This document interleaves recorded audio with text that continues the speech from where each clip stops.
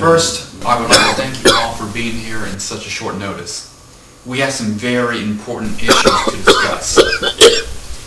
Our records indicate over the past quarter we have been having to charge our customers more money to deliver our product, all due to the recent increase in fuel costs in the European economy. This has also caused a decline in the amount of business we've been receiving. The value of our stocks and bonds are also failing. To help recover from this, we need to start putting money from our safety nets and allocating the funds